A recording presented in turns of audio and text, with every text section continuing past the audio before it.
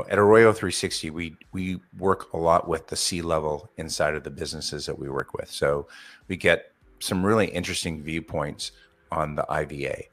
And if I was to maybe segment it, I would say that maybe the CEO and the CFO are super excited about the dynamics of it.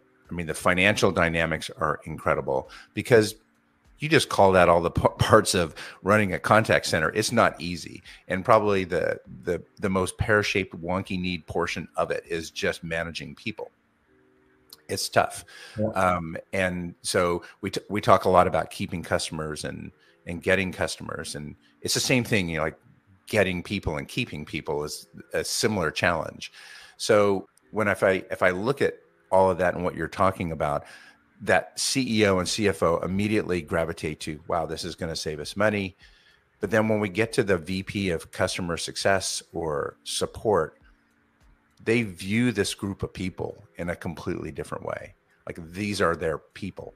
And so this dynamic of how we're going to maybe downsize the organization, redirect people into other parts of the organization that may have need, all of that is fights against a command and control structure, which is pretty traditional.